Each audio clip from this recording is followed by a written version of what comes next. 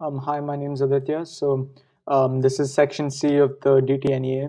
So, um, so in this section, it's when you start producing your ideas, potential ideas, and it's worth 20 marks, and it should take you quite a while to produce this part of the NEA. I think for at least for my NEA, I made one, two, three, four, five design ideas. And one important thing to note is that I know most of you probably have design ideas in mind, whatever, but it's important that you link it to whatever that inspired you and be as specific as possible in terms of what material you're going to use and especially the information that you used um, from your research section and linking it to your specification and brief, so your design specification brief, um, talking about what you took inspiration from, being specific about how the design is accommodating for your client's requirements. So I talked about, and this is a section where you really become slightly more technical. So looking at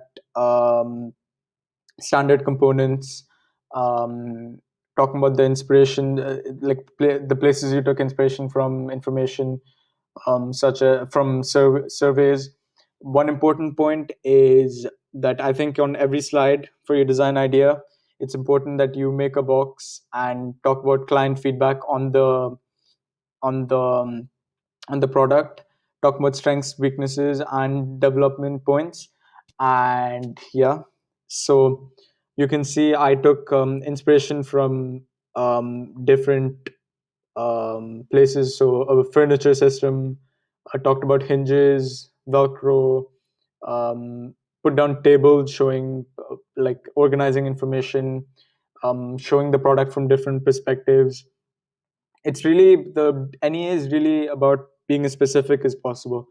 Um, in this case, I talked about so I talked about different types of stitches, um, research into that, manufacturing processes, materials, talking about specific um, types of Velcro I found on the internet, client feedback, strength, weaknesses, development, and then in this section, I have two ideas here. So I took inspiration from cars, a bench, a honeycomb. Like inspiration can come from anywhere, and like if you get an idea, like it's not necessary that you find inspiration and then get an idea. If you get an idea, link it back to something that could seem reasonable as inspiration.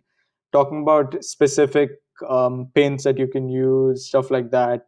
Talk about where you got your information from, any research you conducted while designing these ideas.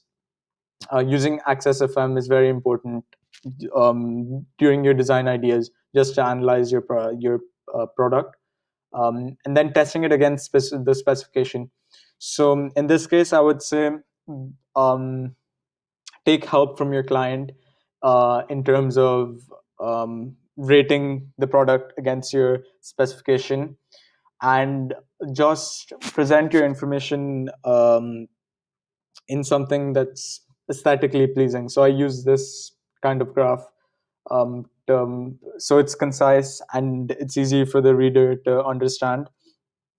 And using drawings and designs from Tinkercad, I think shows wide diversity, and creating a table, just rating it against the specification, and whatever gets the highest marks, you would choose that.